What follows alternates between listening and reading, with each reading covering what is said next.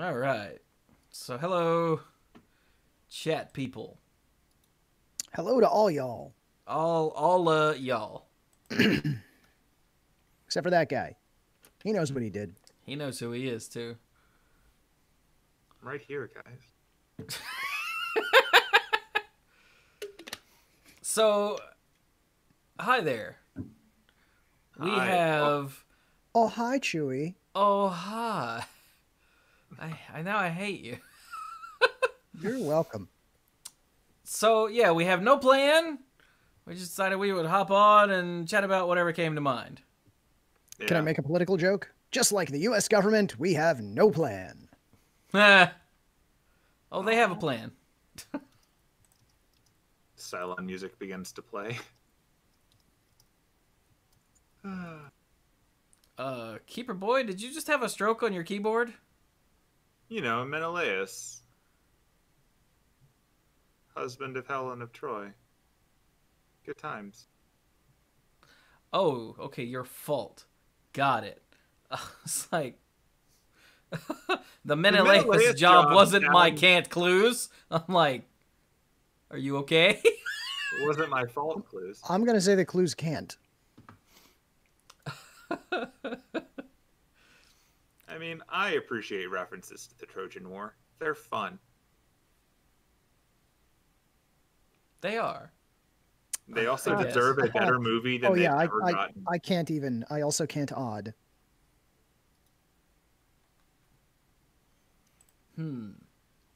That just leaves a mess. So you'll have to forgive me, chat. I had a burrito. Hey, I had a burrito too. We all had burritos. God, that's eerie. Nice. But I had a burrito for dinner from Chipotle, and I got a thing for free guac. So I had chips too with guac, and I finished that right before we came back here. So I am now sleepy. That would do it. So say we all. Oh my God, there's a Mr. Nicholas in our chat. Hey, buddy. Wait, is that the Mr. Nicholas? It is. That's awesome. Yeah, that's We can't even. Nicholas' son's father's name. Fantastic. Well, it's So- good to virtually see you.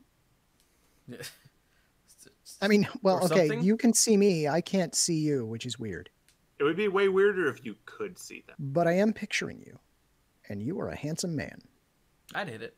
What? What? Yeah, I mean, who wouldn't? What?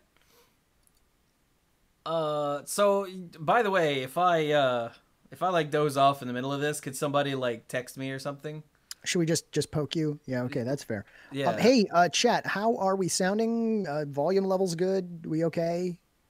How are you? If Chewie We're all falls we're all asleep, fine I will here. text his upstairs neighbors to drop a child or something, and that will wake him up. I mean, they're gonna do that anyway. Yeah, I they know, probably but- are. I'm just going to text a random person, and it's still going to work. Remind me, did we record last week? Did that happen? Yes. I feel like that's a thing that happened. That That did is, happen. Yeah. All right, great. 2 weeks in a row. Go us. Yeah, it's mean- been a dearth of news of late. Yeah. Because last week we were catching up on not recording the week before. Right. There's not a lot of news. Most of what I've seen about actual Magic boils down to no one likes the current metagame. And even And the Wizards people who is do like, get what can we do about it? the people who do get crapped on. Yeah. So there was an odd poll that Morrow put out today where he was asking like which format should be most impacted by a set releasing, and I assume he meant other than standard, but standard He was one of the clarified options. in response to it. Essentially, he was talking about how when you release new cards, what is the furthest back you expect to see the card having an impact? Like, the assumption is that if you pick Legacy, that it's also impacting Modern and everything above it. Okay. Because, like, obviously every single set having an impact on Legacy would be really disruptive over the course of time for Legacy. But sometimes people want to see that. So I think that's what he was trying to get at. Okay. But I don't know. I think they're kind of in this spot right now where, as someone not playing the current set, and the fact that we don't have like all of the in-person paper events going on, it's really just relying on internet feedback, and that's a terrible way to exist.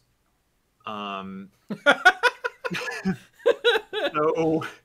I really don't know if things are as bad as the internet makes it out to be, because these people are also grinding out Arena and Magic Online like crazy, and so they're going to get bored of things faster.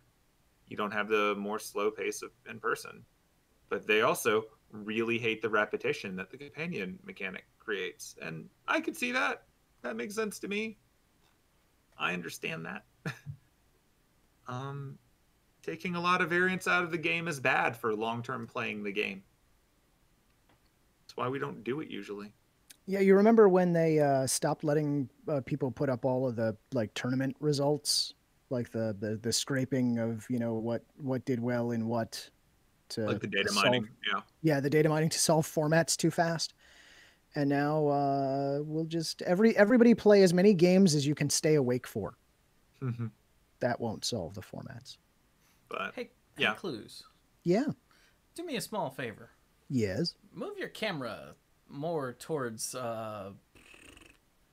There's a big empty void. No, the other way. There's a big empty void behind your head, and it's bugging me. And then tilt it down just a little bit. Well, now there's a big empty void on that side. Right. I overshot on purpose because I'm a jackass. You want to point it down? Yeah, just a tiny bit. Look at that microphone. Oh, there we go. Now you're more. Microphone. You're better framed. It was just, but I kept looking over at you, going, something does not look right on Cluze's camera.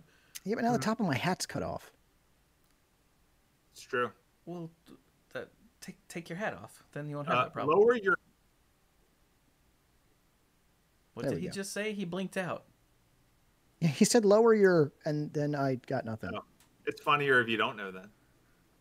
Oh, so it wasn't just me. Okay, good. I heard lower your. Look, 10th Tech Priest has said the solution is just to put more things behind you to fill the void. You have literally just described everything I do with my life, and it's not working.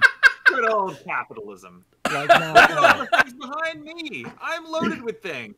There's a Super Nintendo with a Game Genie sticking out of it back there. That's what life is for me. Wait, really? Yeah, can't you see it? No. Where's it at?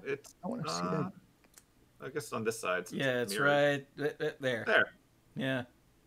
Super Nintendo with a Game Genie, and I think it's probably got Super Mario World or Chrono Trigger or something in it. Looks like Yoshi. I'm gonna say it's Super Mario World. Yeah, I think it's Super Mario World. I think I use Super Mario World to keep my Game Genie clean. If I click on him, I can make him bigger. I think that's Super Mario World. Yeah. I don't think this has made it better. Well, it made it better for me. I don't care about everybody else. Oh, fair enough. And that is the American way, sir. Yeah, it is. Now I'm going to actually turn and look at it so I can confirm. Yeah, so that's a Game Genie with Super Mario World in it, but it's not in the slot because in the slot is Chrono Trigger where it belongs. Oh, okay. Chrono Trigger lives in the Super Nintendo. That's a good place to live if you're Chrono Trigger. It's a good place to be. Oh.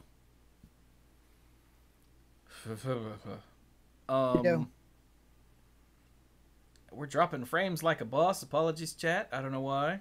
And it's over. Never mind. I don't think the chat could handle Chrono Trigger. New background. I don't know. Is this a new background? I think this is where I had my camera pointed last time. I've got a whiteboard back here. I think he just doesn't show up terribly often. It used to be a chalkboard, but I hung a whiteboard over it because... Okay, the chalkboard wasn't really a proper chalkboard. The previous owners of the house put a little, like, frame on the wall and had painted the inside with, like, chalkboard paint. And it's fine, but I had this giant whiteboard, so I just hung it over that. Makes sense. I suppose it does. My background's always the same, so... In my work office, they really bought into the whiteboard paint during one of the remodels. Yeah. So they painted the entire back wall of the kitchen area with whiteboard paint and gave us markers so that we could leave things on it and be creative and get good ideas and stuff. And sometimes we did that. Other times we did whatever we wanted. Did you because we're mostly just did you draw a bunch of dicks?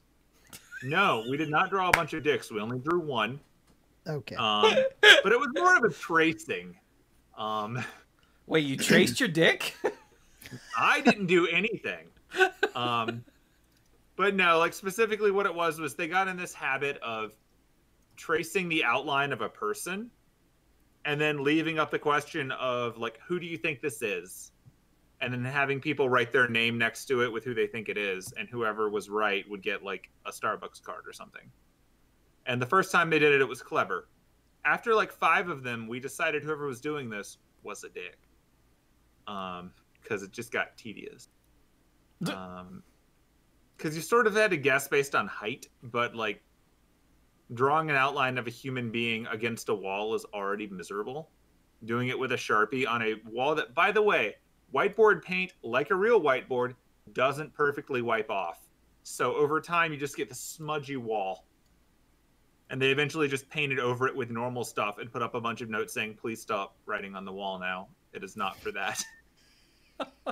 It is no longer meant for this thing that we let you do for a few years. Though we did have fun with it sometimes. Like we once drew a big Christmas tree on it, and everyone got to like draw their own little ornaments and stuff. And then cute. they like put other religious things up around it too, so it wasn't just a Christmas tree. So like that was a better use of the wall. Sounds like it. Then some monster that was probably in the judge program kept leaving puns every day. Okay, look. Puns are the highest form of humor. We already figured that out. Hey, listen, there was a question. Doing drugs does not make it the highest form, Cluze. There's a different meaning for that word. There was a question that went by in the chat here for Mr. Nicholas. I answered that. You did? I did. Where? Right beneath it. Oh, yeah, okay. Well, look, hey, there is swearing on this, isn't there? Yeah. Yeah, there's no logo. Good. There's just a kaiju, and the kaiju is blasting a building. So, like, you know. Yeah. Fun. Nice. So the question was, what do we think the paper magic organized play looks like in the future? And I answered, a clusterfuck. He sure did, and I'm not convinced that he's very far off. I mean, that's what it's been for the last, 2 or 3 years? It's just a god-awful clusterfuck. Well, and I don't think there's any reason to expect it to not be in the future. In all fairness, none of the 3 of us have actually been to many Magic organized play events in the past, say, 3 years. Correct. So... But I don't think he's asking about individual events. He's asking about on the whole. Yeah, but you made the claim that it was all just a complete dumpster fire for the past couple of years. I don't know if that's necessarily fair. We're outsiders looking in, and we're getting the hyperbole and the anger and the vitriol. Fair, a dumpster fire provides heat to the cold. Okay, fair. From but what you know I've what seen burns nicely? Paper magic cards. Oh. Don't they burn blue? I actually don't know. I don't know that I've ever burned any. I hope so. Oh, I don't have a way to set something on fire, believe it or not. I would grab like a land or something and burn it to see what happens. I could probably do that, but I have a feeling I would set off. Yeah, please don't. Yeah. Chewie, I feel like if you made a video of you burning magic cards and posted it on YouTube, I think that would get a lot of views. I think there's probably already a video of someone burning magic cards on YouTube. Yeah, but is it Chewie? It's probably not Chewie. Good chance. It is definitely not Chewie, yeah. And there you go. I don't have a lighter or matches or anything. I don't think. I got one of those electric fire starty things, which is kind of neat. It just like tases the card until it burns. Zap your dumb ass. Yeah. Anyway, to answer the question, man, I literally have no idea what the hell it's going to look like down the road, because I cannot imagine any. Okay, I'm going to say something and it's going to sound mean. Okay, just wait for it. It's coming.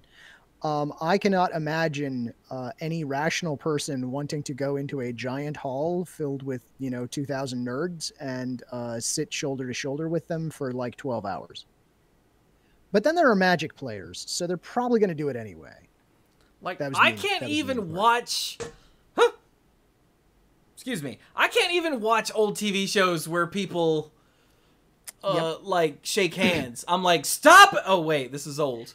Yeah, It's fun. I think that there are going to be very lasting psychological scars to what's going on right now, and it's going to take a long time to overcome them. I mean, as someone who regularly goes to super crowded conventions, it's not really something I'm looking forward to in the future. It's not like oh no, I'm exposed to germs, because that's always been there. Yeah.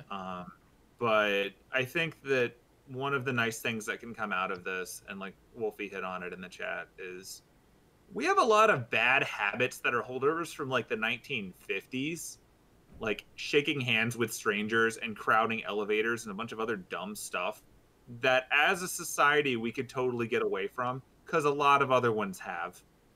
Yeah. And I've been to other countries where this isn't a thing, and it's kind of nice. You get a weird duality, like the one I'm referencing is Japan, where like you don't get near or touch anyone, and then you get on the subway and people literally cram you together into the smallest possible space. That's a weird outlier, but the not touching people thing is really nice. You just don't have to. There's no reason to. There's no reason to touch another person. And when you're sick, wearing a mask, if you have to go out at all, is just a good habit to have, because then when you sneeze, you're not spreading. So there's a bunch of habits that I hope we take away from this as a people. Yeah, I could do without the handshaking. There's not a reason to do it. It's some dumb old macho nonsense that doesn't make sense anymore. And it never really made sense, but it certainly doesn't make sense now. Unnecessary disease vectors. I guess my pre-COVID plan of jumping from handshakes to the cheek kisses is just right out now. Yeah, that's just enough. I would not recommend it. Thanks, coronavirus. That was going to be what I did this year, was just stop shaking hands and start licking cheeks or whatever. Can you tell that Chewie Before you stopped really- going to Magic events? Because that's not exactly a Star City experience waiting to happen. What was that? Chifuji's hosting. He does that. Nice. Like, I think a lot of that stuff's gonna have to go away, but in terms of like actual Magic organized play serious response, I've said it before, I go back and forth on this. Like, if you listen to the odds and ends, you hear me go back and forth on this. Like, I don't personally see a great deal of future for big scale paper Magic. I think that Arena and Online are sort of taking the place of it. And I think this last month of people not being able to do it is going to be a really big stress test for how well online Magic can survive without paper Magic. And I'm going to look really closely at the data when they do their earnings call in like 6 months. Because I think they obviously want to do paper Magic. It's been the bread and butter. It's the thing that keeps selling. It's how you get people to own more than 4 copies of Common. I think it's going to be a thing they want to do, but I think there's a bunch of logistical stuff with it that's a pain. And if you can get people to just play online Magic, it's probably going to be a better investment long term. Yeah, I don't think that we're not going to see the death of paper Magic. I mean, there are people who make those claims. The death of tournament paper Magic, like actual high level tournament paper Magic. I think we are going to see the death of that. And I think we were headed in that trajectory prior to this, to be honest with you, that if WotC could do it in a way that made sense financially, that they would rather go that direction, just because it eliminates a lot of headaches, right? If you can do it all digitally. But there's enough of a market for people who actually want to play at their kitchen table. And at least for years, and I don't know if it's still the case, but at least for many years, like most of their sales came from people, those sorts of people, not from the tournament grinders. That's not really where WotC made their money on Paper Magic, because Right. those people were buying singles on the secondary market. They weren't cracking booster boxes. It's your folks who do nothing more high level than taking down an FNM, and well below that. That's where the true money came from sales wise for Paper Magic. And I think that market is going to stay, and that market is still going to be there. There's still people who want that paper experience, who still want to be able to play with their totally jank deck with their friends at their house. But as far as like giant GPs go, I think those are going to be something that's going to continue to fade. I would agree with that completely. I don't think Paper Magic's going. I think that's like, we all acknowledge, the three of us, we don't enjoy playing online Magic. Like, I want to play with someone I know, to talk to them, have a conversation while we're going, make that the game, and the game is what we're doing while we talk. I like to show off my weird cards that I've got, like the cool alternate arts, the foils, any of that stuff. Like, that's fun. Getting to talk about why I put this in my deck is a thing. Big group casual things and inventing new formats on the fly, that's all fun. And all of that's great. But when it comes to like tournament Magic, you've got to deal with judges, you have to deal with rules calls, you have to deal with renting out ridiculously large spaces and scheduling it super far in advance. You have to deal with so many things that you don't have to deal with online. And considering they're kind of already shunted off the judge program, and they delegated responsibility for large events, like most large events, to a third party, feels like that's kind of where Wizard wants to go with it. And as long as Channel Fireball wants to keep taking on all the risk of setting up these big events and hoping that they work out, Wizards doesn't have an incentive to stop them. But if CFB and Star City decide that they don't really need this, then cool. But the thing is, they're the ones that are selling the singles. So they kind of have to keep it going if they want to keep doing that. Whereas Wizards doesn't. Wizards only sells singles in the oh so rare every 3 week special 5-packs. But for the most part, Wizards is making their money off of the casual people who are just buying packs and boxes. I mean, for that matter, the online tournaments actually eliminate some of the other, I'm going to call them minor but constant headaches, the pebble in your shoe, if you will, of playing in tournaments. So if you want to go to a tournament, let's say you want to go to a GP, you or something equivalent, you want to go to a tournament and really try your skills against somebody. Okay, so you gotta get time. Might. You gotta get time to travel, assuming that there's one close enough for you to travel to it. You got to get a hotel where you go. You got to travel there, which is huge pain. Then you get there, and now you have all of the logistics of, I'm now going to be in this hall for the next like 16 hours. And every time a match is done, I'm going to go stand around for like 20 minutes until pairings go up, and then I go find my table again. So there's all this downtime, and I'm going to call it wasted time. There's all this wasted time that goes into going to an event. All that's gone. You're now doing it in your house at your computer. And when a match is done, you're in another match because there's enough people to just match you with. And it eliminates so many of those headaches. Is it the same experience? No, not at all. There's, at the risk of sounding corny, there's just something magical about going to a large paper tournament, but there's a huge cost to that in time, in trouble, in effort, in money.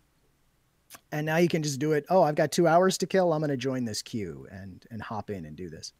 So, I think the future is totally digital for organized play at high levels. Oh, and yes, you're right. Pants are optional. That is very important. At a Paper Magic tournament, pants are not optional, just to be clear. Now, all of that said, one of the directions that I liked where these things were going for a while that I think might get dropped to the side is that I appreciated all of the things going on at big Magic events that weren't the tournament. Like all the side events, all the people showing up in cosplay, all of the like going out with your friends to dinner, like that time we did the pizza thing, like meeting other podcasters, all of those social things you don't get a substitute for in this. And Correct. I really like that they were embracing that a bit more. But they're not going to keep these things going just for that. There's no way.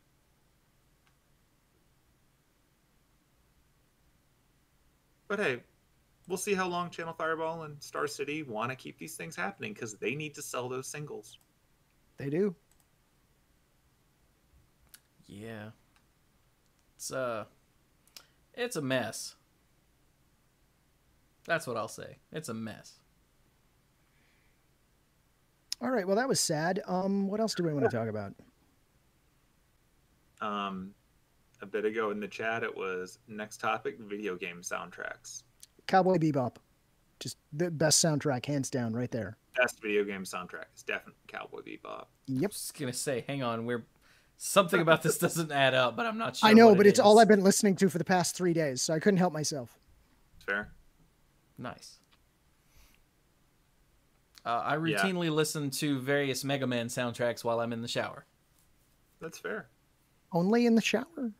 Because that seems... Yeah, otherwise I'm working. Weird. It's the only time I just listen to music is Oh, okay. Fair. in the shower. Yeah. Fair. I learned don't listen to Metal Gear Solid soundtrack in the shower, because as soon as the alert music pops up, I'm like hiding, pressing up against the wall, waiting for someone to come get me, because it's been ingrained into me to hide when I hear that music, and so that's not healthy for showering.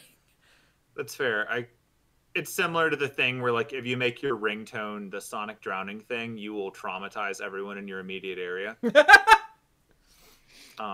shouldn't do that. It's evil, but it would probably work for everyone over the age of like 30.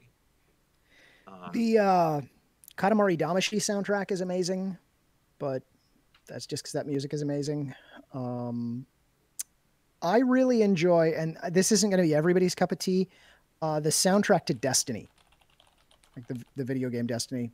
I have not heard the soundtrack to Destiny. Those soundtracks are amazing. They're very orchestral, because they're meant to be like background music during all these crazy battles that you're doing. But yeah, I think I own all but the latest expansion's soundtrack, and they're all great. Now, the problem is I don't know how much of that is tied up in the emotions that I felt when playing the game the first time versus is it actually good music? And I don't know that I can really separate those things. I definitely flash back into the scenes where I heard the music when I listen to video game soundtracks. Yeah. And I think that can throw it off a bit. Like, Oh yeah. I also have been listening to oh god, which one was it?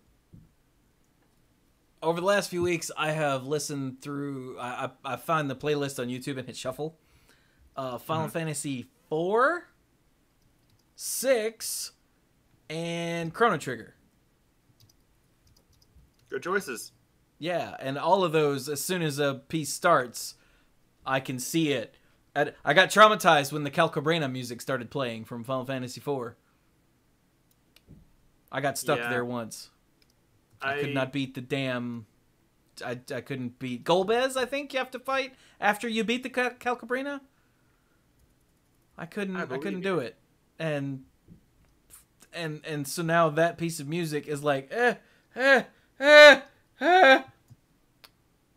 I know that I've listened to the Chrono Trigger soundtrack, the Edge of Time remix Chrono Trigger soundtrack, Chrono Cross, which is one massive remix of Chrono Trigger with PlayStation level music, and I love it, and the Chrono Symphonic thing by OC Remix. Many times, so good, so many times over history that I'm pretty confident, even though I can't play music, I could recreate all of these things if you were to give me some ability to project sound from my head, like perfectly, because they're all amazing. That sounds like a creepy sci-fi novel, by the way. Which one? You just develop the ability to project sound from your head. Well, I started out with the idea of the holophoner from Futurama, but nice. Are we dropping frames like every 3 seconds, or is my connection just bad? It's your connection. Oh, okay. Mr. Nicholas asked in the chat here if I'm still playing Destiny 2. Sadly, no. I haven't really played much in the way of video games in like 6 months just because I haven't had time. Last semester was pretty bad. And then this semester, oh yeah, the world fell apart halfway through, which was just awful. But most of my buddies that I played Destiny with, they all moved on to Call of Duty, and I have absolutely zero interest in Call of Duty. It has no interest for me at all whatsoever. I like my... I like my first-person shooters to be crazy, over the top, and involved in sci-fi. I have no interest in realistic first-person shooters. That's fair. However, all of them do. So that's what it is. Hey, chat, I actually have a question for you, or maybe for Chewie or Squee as well. So my semester is ending. I'm working on my final grades here these couple of days. What is a good game for the Nintendo Switch that isn't, I repeat, isn't Animal Crossing?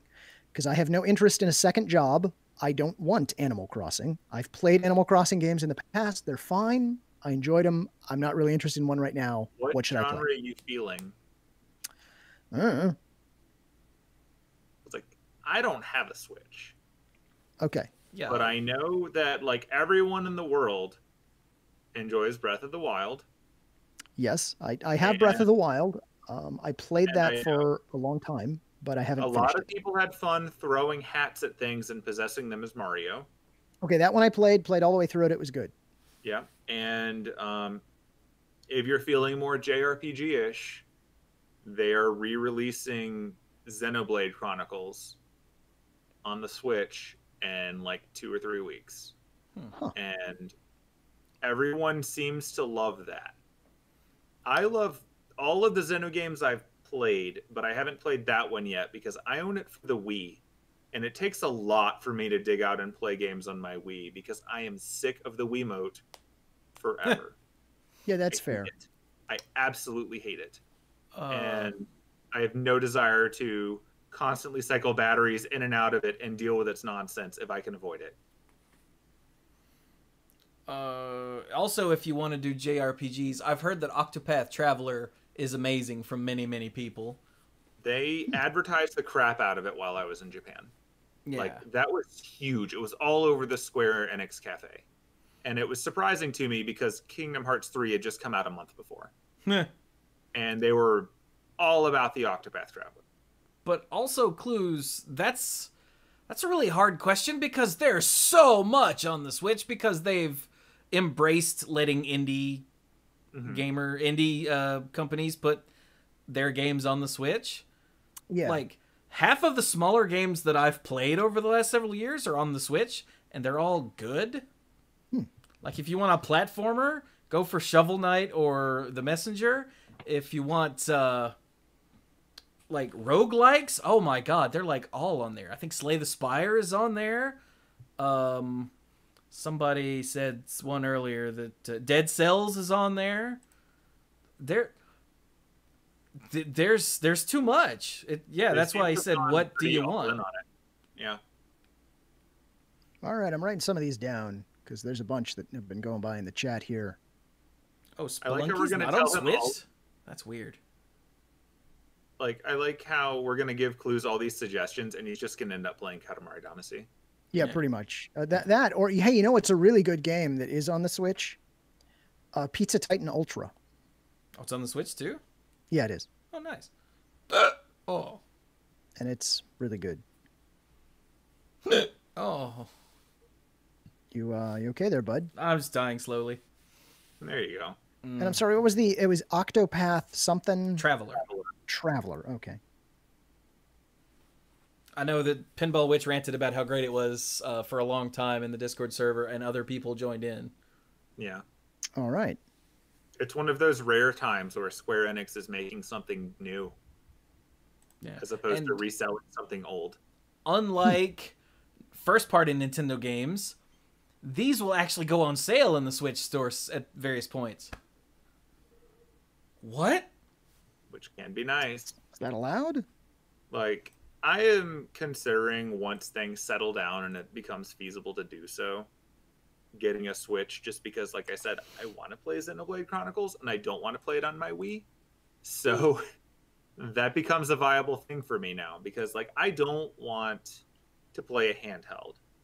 But if I get a Switch, it's not just a handheld. I can plug it into my TV. It'll be great. My handheld is my phone. Well, all right. So thank you, chat and Squee and Chewie for some suggestions. With luck, I'll have time to actually play video games again in the next, I don't know, week or so. That would be nice. Yeah, it would be neat. Would be real neat. Because I used to do that. I used to play video games back when I was a younger man. Like last when year. I was a young warthog. I hope that synced up when people heard it. Good time. I doubt it. Yeah, I doubt it too. But... so hey, what's the weather like for you boys down there? Because it's going to be 25 degrees here overnight.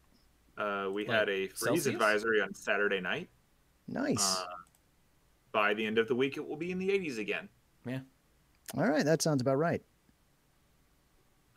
These are Fahrenheit. If we hit the 80s in Celsius, sorry, I lived a life. Yeah, apologies. We're using Fahrenheit, which Well, when you said 25, I said Celsius, but nobody heard it. So yeah, sorry, no, Fahrenheit. Yeah, sorry about that. yeah, I know that Megan and Casey up in upstate New York said we're getting snowed on, and I said it's May. That makes sense. Yep. Things get weird during the end times. The trick is crank thermostat. You're in Hawaii. That makes sense.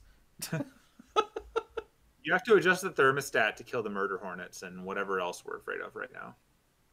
I'm sorry, you just say Chifuji is in Hawaii? Yeah. Oh, nice. Whereabouts in Hawaii? Not that I know the islands very well. I was gonna say, will that tell you anything? No, I'm just curious. I'm just curious. I didn't break my toe. It just People sounded think like Hawaii is just one place, but it's not. There's more than one island. Oh, I will make a small note about it. Like, if you like the original Final Fantasy VII soundtrack, you might enjoy the soundtrack that they did for the remake, because it's the same themes, just, you know, slightly jazzed up a bit. But also they have a mechanic in the game where you find like discs that you can put in jukeboxes, and they're all completely different genre renditions of themes from the original game. Like, it's really weird and different, but I found it to be a lot of fun. That sounds awesome. Yeah, like supremely different genres of things. Like you get the I think at one point it was like a reggae version of the Turks theme or something. Like it worked really nicely for a lot of them. Like some of them were garbage. Like Hip Hop to Chocobo is not something I recommend, but there's a lot of stuff in there that was fun. So give that playlist on YouTube that's inevitably been ripped and dumped in there a listen if you liked the old FF7 music and you're not planning on playing the game, because some of it's nice. And like all the main themes that they actually kept, like, you know, the boss battle music and stuff sounds great. So that's always nice. Hey, Cluze. Yeah. Do you like Doom? Yes. The Doom 64 remake is on Switch for $5. Huh. Because Doom 64, we talked about this on the not Manipool episode that we did that was like this, but with those dorks. Doom 64, I didn't know this at the time when it was new, was not just a Doom port onto the 64. It's actually a different game. Really? Yeah, it's actually like essentially Doom 3, but because it's only on one system and nobody played it, apparently, it never got put anywhere else. And then Doom 3 got made. But yeah, if you like the old Doom games, I don't think you can really beat that. It's a brand new remaster. It came out on the same day as Doom Eternal, so less than a month ago, I think. Oh yeah, how is Doom Eternal? It depends on who you ask. Okay. The only thing I know about it is the Isabel pictures. That's all I know. Same here. So the Doom, 2016, was all about just killing things. You run around and you kill things, and you jump on things, and you shoot them in the head, and they explode, and then you do that. And that's everything. It was that. Mm-hmm. And then with Doom Eternal, they decided, hey, let's not make it just that. And they've added like mobility abilities and platforming and all kinds of other things, which to me sounds awesome. But if the only part of the Doom remake, the Doom reboot that you liked was the gory, brutal murder thing, then those people hate it. Yeah. Because they, instead of just doing Doom 2016 again, they added a whole lot of new stuff and made like a fully realized game. And some people can't handle that because it's not more of the same. Wasn't Doom 2016 again like the playtest name for 2020? I don't know what you're talking about. Like the year? It was the playtest name for the year that we're in right now? Because I could see that. I could It see seems like that, what yeah. it is, yeah. Also, I've noticed something seems to be up with my camera. Do I look like green to you guys? Why do I look green? I don't know. I can't see you on the screen. Hold on. Slightly green to me. Stand by. Chewie, yeah, you look a little green, man. Projected off of an original Game Boy. Do you have a green screen just off screen? Yeah, that must be Lighten it. you Yeah. up? Let's see. That would be color intense. No, color. What would that be? Would that be white balance? Find the melancholy bar and reduce it. There. That's a little bit better. Now with reduced melancholy. Da-da-da. I don't know. Something's always wrong. Either the microphone setting's wrong or the camera looks funny or what. You got the guac. Oh, I did get free yeah. guac. Yeah. Must be the Yeah. guac. Today I learned I'm like Hawkeye. True. Yeah.